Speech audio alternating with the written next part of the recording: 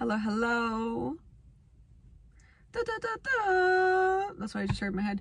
Welcome to my channel. My name is Danielle. Today we're going to talk about this Gemini full moon. Woo! I don't even need to insert sound effects. I am the sound effect. Yeah. Okay. Now that we've sufficiently outed ourselves as weird, just kidding, you already knew. We're going to light some incense, get some snacks. You get the snacks. I'll bring the water and the juice. Just kidding. Where the fuck are my incense sticks? Okay. This was the vibe for today, I felt. Natural Choice incense sticks. These are all natural. Ooh. I'm going to try to get you guys a discount. Gonna partner with them for you. Damn. All right. How are you guys feeling with this Gemini full moon? I personally am a Gemini sun and Mercury, meaning my Mercury and sun placement are in Gemini. And whoa, this full moon is occurring at 17 degrees Gemini. My Mercury is 15 degrees Gemini. So they're having sex right now. Conjunct. Love to see it. All right. Let's get this lit. Ooh, vibes. All right. I gotta open the windows a little bit. Lord God, please give me the insight that I need, the clarity, the protection for this video concerning the Gemini full moon. What is it that you want to say to your people? Utilize me as your humble vessel, because truly I don't know shit without you. I love you. Thank you. All right. Let's place this over here. We'll let that be lit for a bit until I realize that I'm inhaling smoke. Hey! Hot girl shit. Okay. Let's get it started. I want to start this off with the 360 degrees of your star destiny Zodiac Oracle, Elias Longsdale. Also, shout out to the girl who said hi to me at the Wooden Monkey. Love you, if you're watching this. I just snotted on myself. All right. Let's get it started. Ain't here. And the bass keeps running. Okay, right. Like I said before, we're looking at 17 degrees Gemini. A magic coin that has only one side. This describes the energy. Suspended within an atmosphere. A feeling tone of something happening that cannot really be as perceived, and yet it is here. And yet here it is. This is Gemini trait, is just filling in the words. Filling in the words because your mind goes so quickly that it's already done the book before you even finish the sentence. Anyways, we are patient and graceful with ourselves. Yes. I don't like how down this is. Also, Gemini trait. Squirrel brain capacity. But can you be a squirrel though? That's very well, actually. Another Gemini trait, having full-blown conversations with nobody but yourself. Honestly, this is how I put incense out. I don't recommend to do this. And then sometimes it really hurts. And you just, you know, don't do as I say with that. I didn't tell you to do that, so just don't do it. Okay, don't come for me. Anyways, let's discuss.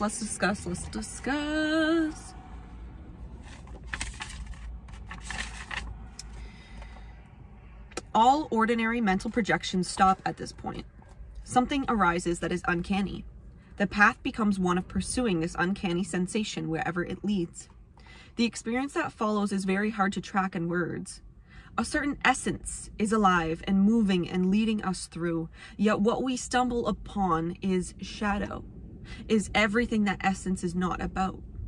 Yet we continue our one-pointed pursuit of the essence path, And at the same time, the undersoul depths erupt with counter messages, with a kind of sabotage and extreme complication that could be drawn in for any purpose. There is something about that uncanny atmosphere of something beyond calling us. It keeps motivating us to stay with a level of experience that would seem to be crazy-making and absurd. We hold out before our inner eye the willingness to be shown what is extraordinary and staggering, yet we keep sensing all around us everything except what we seek, long for, and are diving for. This shadow play is confoundingly mysterious and multiple. As naively straight on as our impulse carries us, somehow, somewhere, it becomes anything but that pristine image. Everything fragments, atomizes.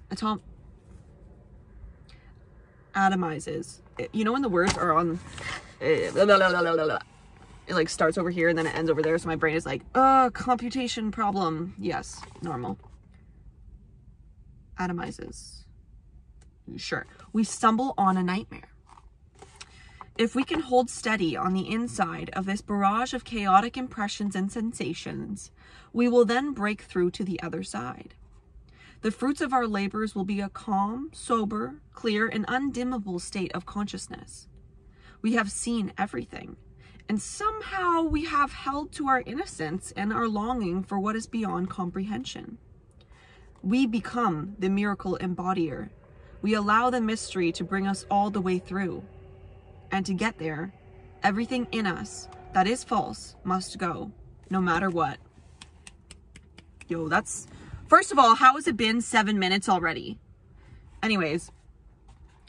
Incredible, because as I'm discussing and talking with my friends and seeing what's coming up in them and how their different placements manifest, because we all have a different rising. We don't all. Some of us have similar rising signs. So the area of your life that a Gemini full moon will be occurring in is going to be very specific to you. For me, it's in my 9th house. Anywho. But it's been very interesting to notice and see this with my friends that everyone has had a lot of discussions of, okay, I actually feel the void. A void of, my mind was this way and now it's, I feel the void. I feel the lack. I feel the magnetism of the lack, the magnetism pulling me in with whatever I try not to sit with, that void where we want to fill it. We want to fill it with noise, with sex, with people, with projects, with feelings, with anything, so that we don't sit in the void and have our own pure essence mirrored back to us. And everything that we are not as well.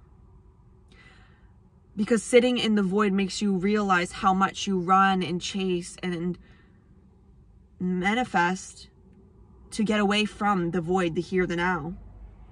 But the void, the here, the now is the birthing portal through which everything else can be created. So the question is not, what am I missing? What am I doing wrong? But why am I running away from this sensation of missing? It's giving slam poetry, y'all. All right, let's look at this. Let us look at this. Messy notes, messy notes. Messy notes, good life. That's the quote. Okay. Title is Words as Worlds. Swords have been polished. Did you notice? Can you tell? First off, I want to say that the North Node, destiny, point of evolution, outside of comfort zone area. South Node, regressing, already been there, already learned that, shouldn't be hanging out there anymore. All right. I'm trying to simplify this. Those points, which are the moon's nodes, mathematical point of contact within the space celestial sphere that is projected from the earth, from our point of view is what I mean by that, over the last 2 years has been in Sagittarius and Gemini. Sagittarius was the South Node, Gemini was the North Node. So we were learning and mastering Geminian traits: perception, thought, questioning. Think about what's been happening over the world. South Node was Sag. We were letting go of meanings that don't make fucking sense anymore. Of beliefs, huge beliefs of higher powers that didn't resonate with us anymore. Philosophies didn't resonate with us anymore. Maybe a place of living didn't resonate with us anymore. Sagittarius rules that international traveling, international places. The point here, though, is that with this Gemini full moon that we are having a reactivation, but no, solidification is the word that's coming through, of those 1-2 years. What were you thinking then? What do you think now? What is different in your realm of thought? What is different in your realm of mastery of said thought and way that you interact with your mind? Because Gemini is I think. I'm like, anywho, that's kind of what it feels like as well. If I want to describe this energy in an energetic way, in a metaphorical way, in a vision that I'm seeing way, is movie slides, like snapshot, snapshot, snapshot, snapshot, snapshot, snapshot. That was really hard to say. Of the movie films, like when I was just going, it feels like next closing chapter, closing chapter, closing chapter, closing chapter in different areas. Thing about Gemini is that it's quick as fuck. It's air. It's mutable air. Mutable. There's 3 different modalities. Why would I pick these 3 fingers? I don't have the answers for you. Mutable, fixed, and cardinal. I should say it the other way. Cardinal, which is the start. Okay, it's when the I need to not speak like this. I love myself. Don't you worry. Self-awareness on point. Loving thoughts on fleek. Okay. Please. Sometimes I'm just wondering, like, is somebody watching me? Doesn't matter. What was the point here? Right, so Gemini. Oh, I remember what it is. Thank you, Lord. Can you tell that I have Uranus and Jupiter in my 5th house, Aquarius? If you don't know what that means, you're not going to get it, which is fine. I love you. Don't worry about it. You can come in the club. You can come in the club with me. I was saying, you can't even stay inside the club and you can't even get in. There you go. But you can come in the club with me. Danielle. Cardinal is the starts of the seasons. We see spring, summer, I almost said fall. What did you do with summer? Your favorite month. Your favorite month. It is not a month, girl. It is longer than a month. Spring, cardinal. We have Aries. And then we have summer starts. Cardinal water, Cancer. And then we have fall starts. Cardinal air, Libra. And then we have winter starts. Cardinal earth. That was actually kind of good. Capricorn. It's the start, is the beginning, it's the spark. And then we have fixed, comes after that. Y'all didn't even ask for this teaching. This is probably why people click off my videos. Love you. I'm just kidding. It doesn't matter because I am here for the people who benefit from this. Fixed is we're ingraining it, we're solidifying it, we're really implanting it. Think about it as like literally putting the plant. Think about cardinal as you deciding. What is that word? Deciding where you want to plant. Like, oh, I'm going there. Get in the car, going there. Fixed, you're planting that. You're tending to it. You're really putting in the work. And then we have mutable, comes after that. There's 3 modalities, 4 different elements. Fire, earth, water, air.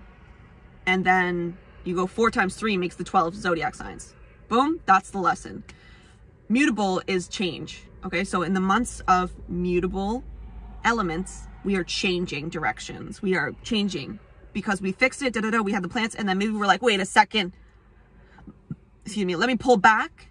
I think I want to go somewhere else now. Or I think I'm done here. I'm going to go here. I think I'm going to change this and modify that and that. That is what's happening right now. We are in Sag season. Sagittarius is...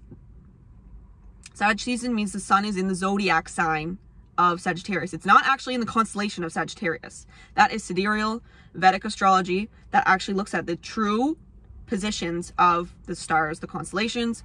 A lot of people will say, oh my goodness, Western tropical astrology isn't real because the sun is not even actually in Sagittarius. Yes, we're not talking about constellations, we're talking about zodiac signs.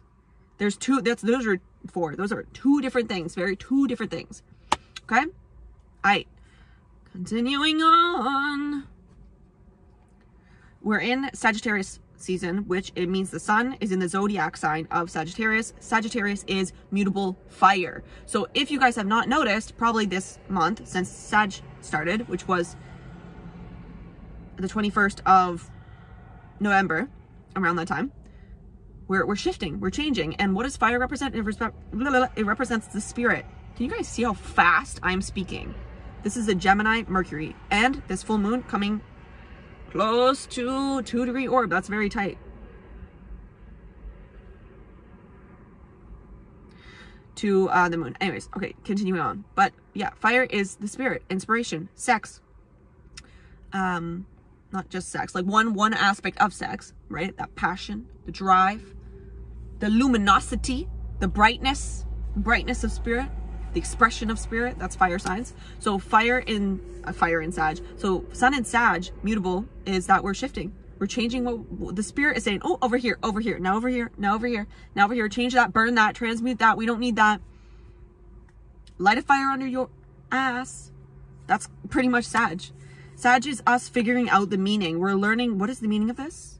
Okay, what is the meaning of this? And what is the meaning of this? And what is the meaning of this? That has no meaning to me. I ain't doing that. And the beauty about being in Sag is, bitch, it's because it's ruled by Jupiter. You're not worried about that because you're so focused, thanks to the sun being in the zodiac sign of Sagittarius, on your own goddess evolutionary path. Because you can sense the expansion. It like calls to you. It calls to you. It literally I'm seeing like tribal bonfire and the celebration and people together. The lightness of Sagittarius and Jupiter energy is so beautiful, so bountiful, so expansive. The downside of it, because every single thing has a spectrum of very, I don't want to say positive or negative, but constructive responding to and a deconstructive responding to. So think about north node, south node, basically. Progressing and regressing. We don't need to go into the dark side of Sag right now, but basically I want to say that Jupiter expands anything it touches. So in Sag season, if you're picking up habits that you really shouldn't be doing, that shit gonna be, it will expand and have a bigger impact than it would on a different season. So just watch yourself. Watch yourself. All right. Watch what you're saying with your words as well. I mean, we're going to get into this. I said words as worlds. What does that mean? Manifestation is speaking something into existence. I've talked about this on my another video. Is she even going to breathe between the words she speaks? Talk about this in my other video. It's like back to 100%. I talked about this in my other video where reading the Bible, I was noticing when God, the creator, source, spirit of the universe, okay, the Most High, they spoke it, they validated it, they maintained it. I said it's a 3-part thing, right? But that same shit is happening all the time. The more you get polished with your sword, your word, the better your life is going to be.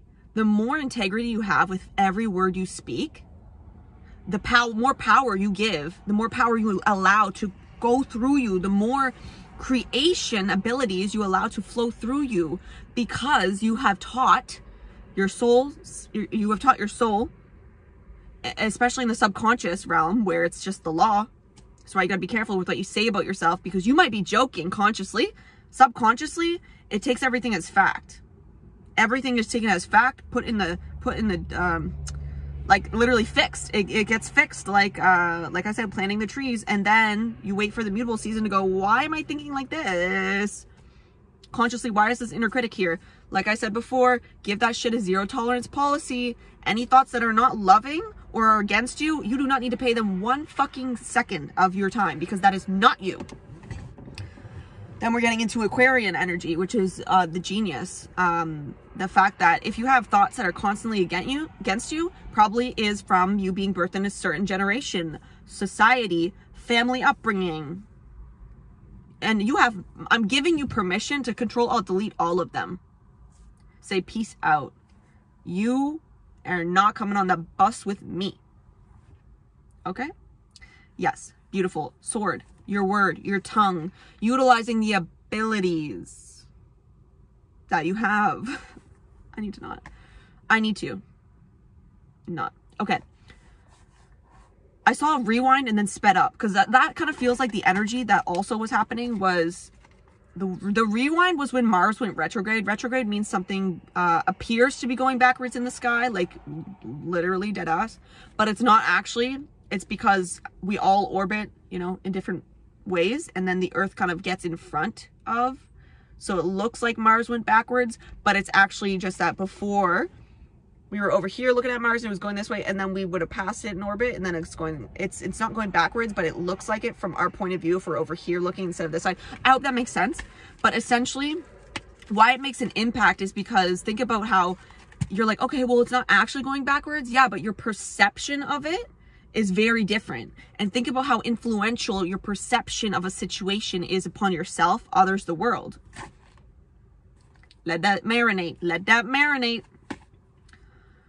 Why are we talking about perception, all of this, yada, yada, yada, yada, yada? Because Gemini is, I think, it is, in order to think, what do you have to do first? Perceive. Yes, good job. Let's just pretend you got that. Woo! Gemini is the questions. Virgo is the listening, the analyzing. Why am I talking about Virgo here? They're both ruled by Mercury, the mind, how we take in information, digest it, and then regurgitate it with our own little style.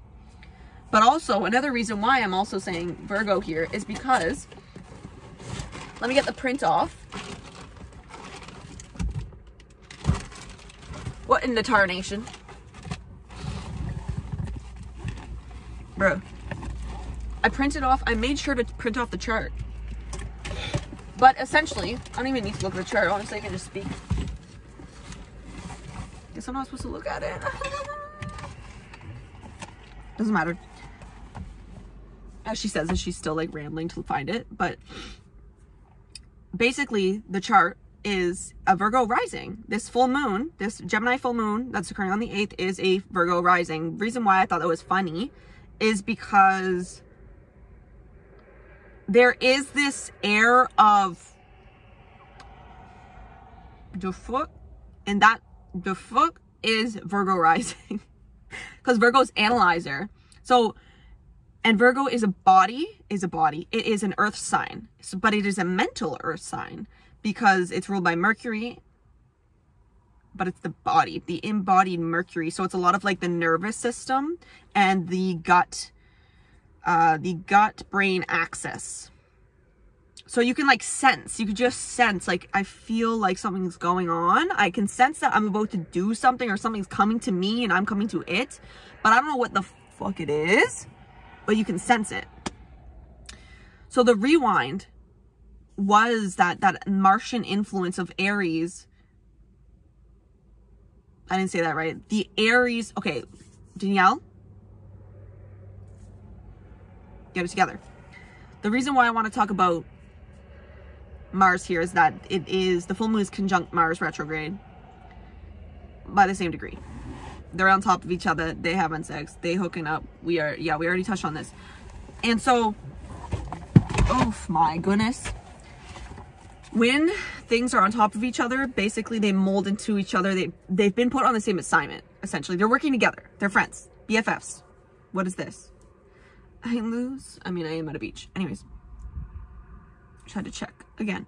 So, rewind. As in, we've been looking and having so many memories and conversations and excuse me, from the past 2 years, like just in their mind, like kind of what the, and then all of a sudden there's this boost. And this is what this full moon is. It is the red ribbon. You know, when you run past the cross line, stop, rewind. When you run past the finish line and they cut the ribbon, I can see the ribbon has been cut. It's falling, you're past, but the past to get past, and just use a different word, but the price to get past that line is that you leave the conversations, the words, i.e. the worlds, the realities that you've created and crafted with your tongue, with your word, with your sword, in the past. Remember when we were reading this? Remember when you and I were reading this?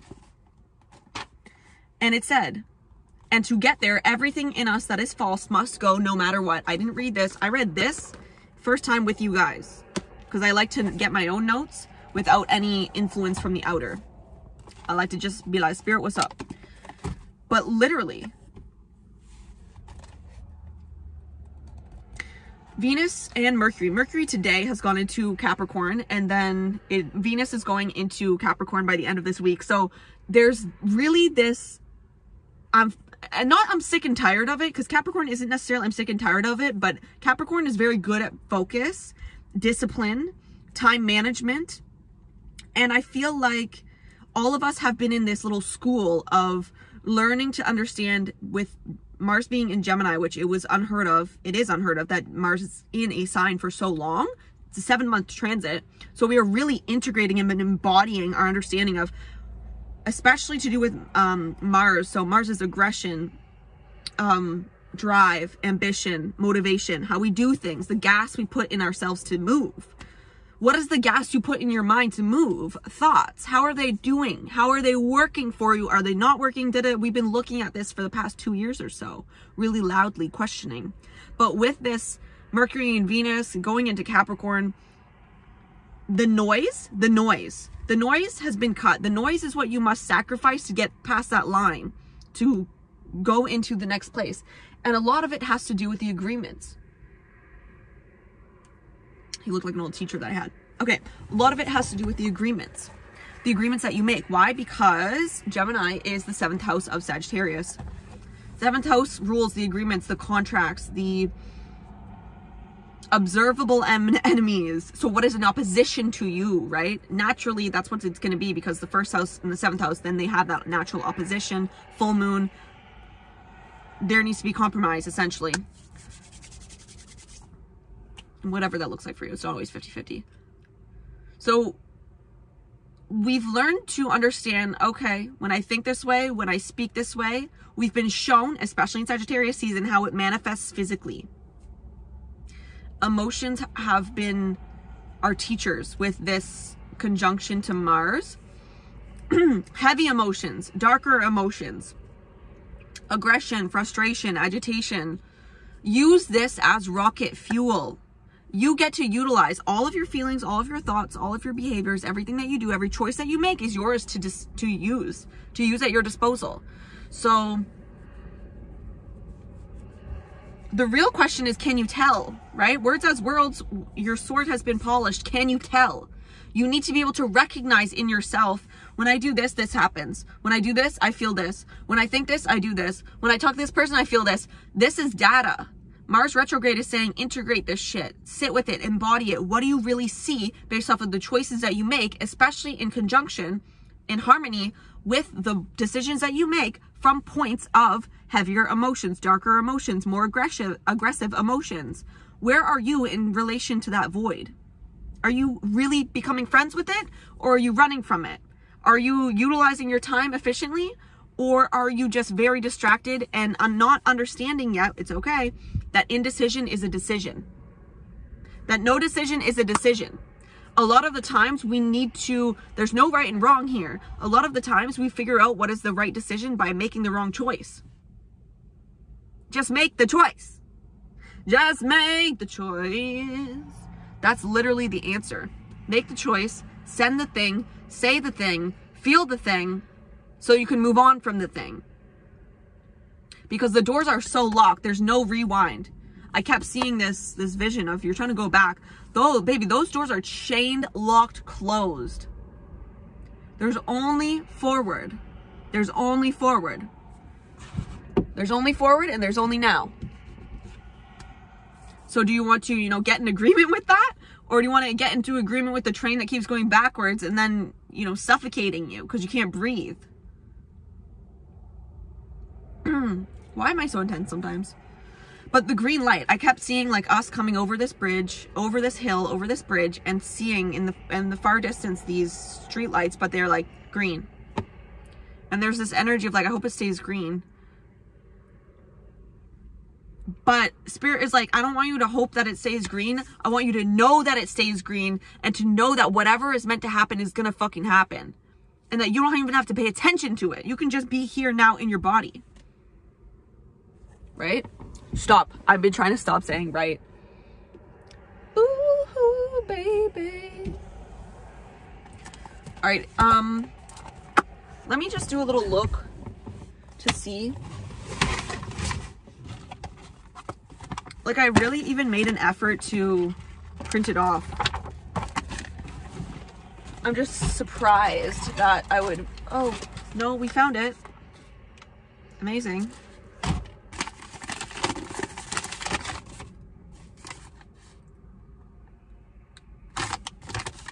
Just couldn't remember if the bathrooms were open there or not. I really have to pee. Yeah. It's also very interesting because they are ICMC. This is the soul. This is the world. There is... Holy Spirit, what is it from this chart that needs to be spoken right now?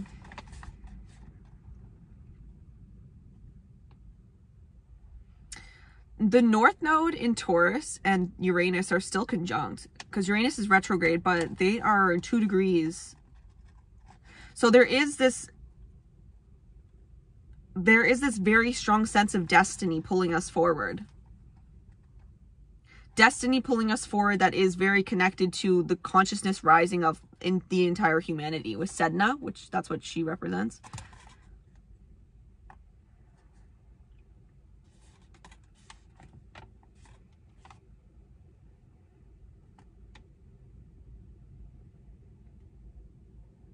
Uranus still in a square with Saturn. So there is this... we're having these arguments. It feels like arguments within ourselves of wrestling with ideas of, if I choose this, if I do this, it will change.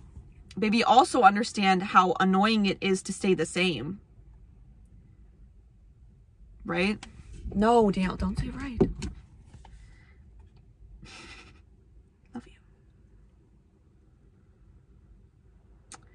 What else is there that you want to say? Lord God, what is it that you want to say to your people?